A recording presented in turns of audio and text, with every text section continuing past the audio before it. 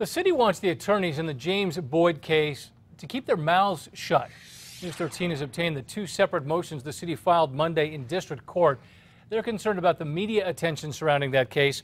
One motion requests a gag order to stop attorneys in the James Boyd lawsuit from discussing the case with the public. Now, this all stems from audio recordings that were released. They revealed the crude comments that Officer Keith Sandy made in the hours before he fatally shot Boyd.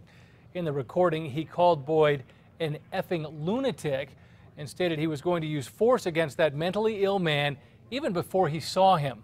The second motion the city filed concerns helping the mentally ill. In the Boyd lawsuit, his family listed recommendations for APD, including how to reduce homelessness and providing more training for officers when they encounter the mentally ill. The city is asking the court to dismiss those requests.